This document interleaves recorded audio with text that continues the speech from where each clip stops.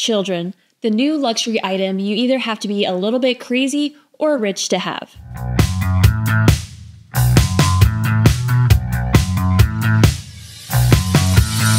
What is up, everyone? It's Kelsey with Diary of the Childfree, and today's discussion comes suggested from a fellow YouTube subscriber. It's something we are all generally aware of, especially considering its recent exposure to mainstream media. And that's the current issue of skyrocketing childcare costs, and many of the problems that it's related to. The majority of us may already know those who struggle with this, or perhaps you are a parent watching this who is struggling and at their wits' end with it all. While these sort of situations can make those who are child-free a little bit thankful to avoid having to deal with these sort of issues, it's also hard not to feel some aspect of sympathy for struggling parents who are facing this dilemma and are being taken advantage of by greedy companies. Or even those who eventually want to have children but have no other choice but to put everything on hold, and even forego having children entirely because of these obscene costs. If you have been paying attention, particularly in the online world, you are well acquainted with the multitude of discussions and research coming to light regarding the insane cost of childcare. As stated by the US Department of Labor blog, regardless of the area you live in, and I quote,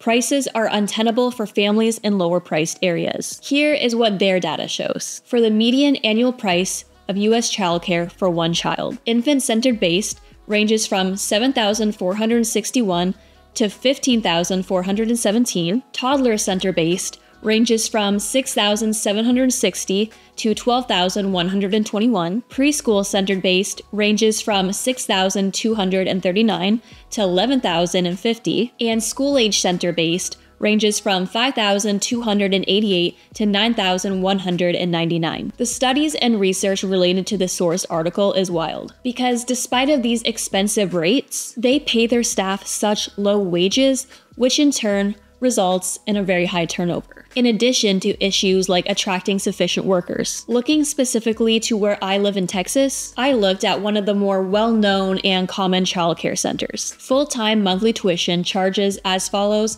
for one child. Infant, $1,400 to $1,900 per month, which equates to $16,800 to $22,800 annually. Toddler is $1,400 to $1,800 per month, which equals to $16,800 to $21,600 annually. Preschool ranges from $1,600 to $1,700 a month, which equals to $19,200 to $20,400 annually. And kindergarten ranges from $1,100 to $1,600 per month, which equals to $13,200 to $19,200 annually. And we of course can't leave out the summer camps, which are $300 per week. These costs also don't account for things like enrollment fees, annual registration fees, activities and supplies, uniforms, and late pickup, which by the way, ranges from $1 to $5 per minute you're late. It did state that some locations may offer a discount based on including multiple children, but at only 10% off the oldest child,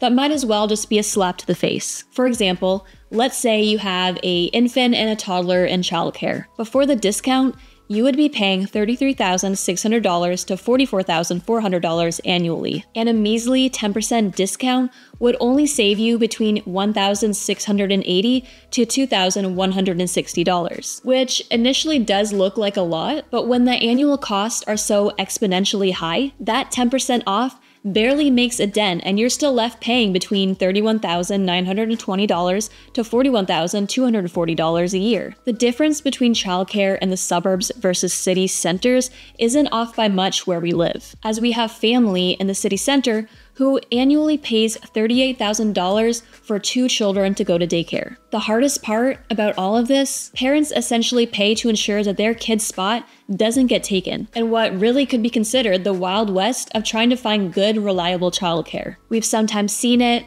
heard it, or even witnessed our friends and family experience the thoughtless statements of, "Well, just stay home," or "Just ask your family or friends to help out." But not everyone has the luxury to simply just stay home with children, let alone a sound support system of family and friends who are not only readily available, but also nearby. Those statements are far more easier said than done, and completely lack the realization and understanding that people have very busy lives that they're caught up in outside of our own, but also that some people do require two incomes, or simply enjoy working or having some form of goals, independence, and connection through their careers. Women also don't have to be mothers, and those who are mothers shouldn't be expected to give up everything they were as a person in the process, and can instead continue to make life that is very much their own. If you don't want to stay home, you shouldn't be expected to, let alone forced, all because childcare has become such a huge expense. The option should remain open and readily available to everyone, based on what they aspire to achieve and have in their life. Additionally,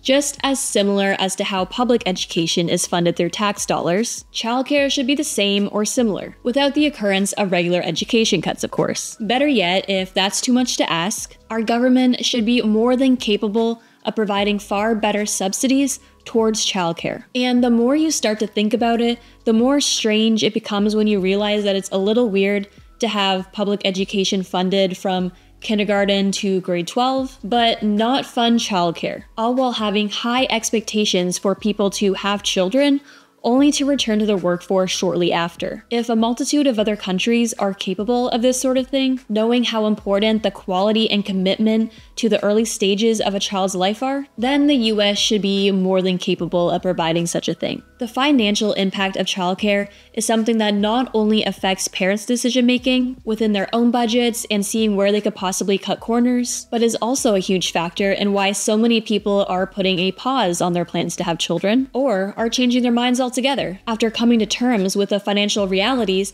of what it takes to raise a child. Childcare costs alone can eat up most, if not all, of a family's annual earnings. And considering just how much general life expenses are, in addition to just the regular expenses that come with having children, things like having children or switching to a single income household just isn't an available choice to some. And not everyone has the luxury of a life where they can comfortably remain at home with the children while the other parent works. It's not as simple as just asking for a raise, a promotion, or looking for better career choices. I mean, millennials and Gen Z are said to be some of the most educated generations to date, and yet here we are, also considered the poorest. We have degrees in education that formerly promised us high earning salaries, and while some of us did get lucky, others certainly didn't. And the hourly paid rates neither match the education level that that person has, let alone are wages keeping up with the current rates and expenses of things. If people are struggling to make ends meet on their own or even as a couple, between making rent or mortgage payments, bills, and groceries, the last thing they should really be doing and focusing on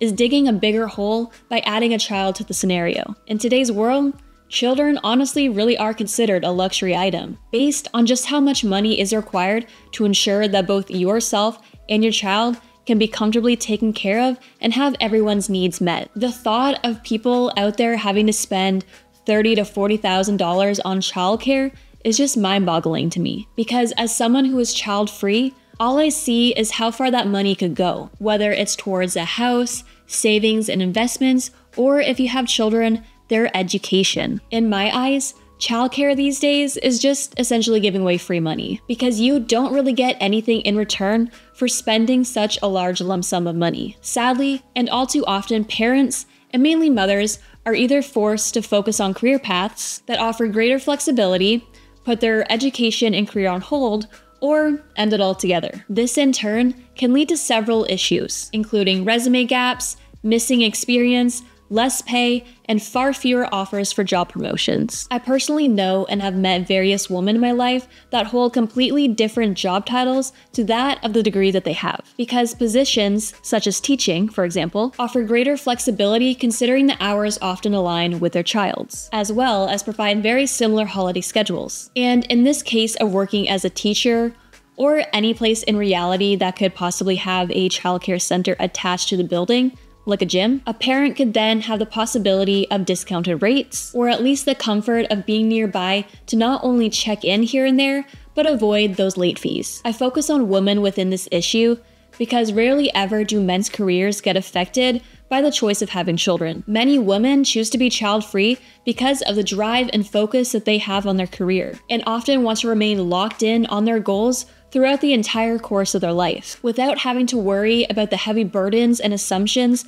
placed on a woman within the workplace when it comes to the idea of them having children. And because of these issues, we are seeing the rise of women who want to eventually be mothers, choosing to wait longer and later in life to establish a family with children in order to build themselves up in their careers first, all while being able to maintain a sense of purpose outside of motherhood, as well as hold on to their identity and independence. Because babies and children do grow up, and sometimes marriages end. Sometimes I truly wonder if the people who are bragging about record profits within their companies don't see the correlation between raising the prices of things like childcare so exponentially high and the drop in individuals having children or having more than one child. It's already proven that societies do a whole lot better when people are paid well, can easily afford the basic necessities and sometimes more, and actually have the opportunity to thrive and excel. Honestly, more should be expected from a country that is so concerned with the business of a woman's uterus, and so desperately wants every woman to have a multitude of children. But while society loves to tell you that it's our biological duty to procreate, they're all forgetting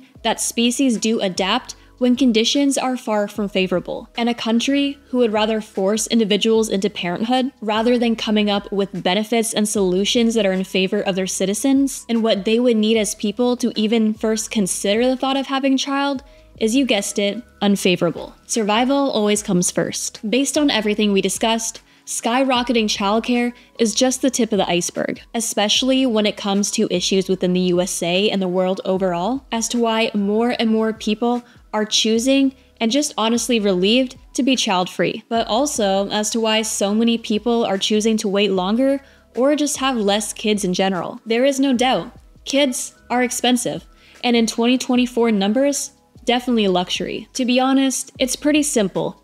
If you can't afford it, don't buy it. And if you can't afford a child, don't have one. If you have anything more you would like to add to this topic, as well as any additional thoughts you have on today's video, please let me know in the comments below. And if you'd like to see more, make sure to like and subscribe to stay posted. And as always, keep being authentically child-free.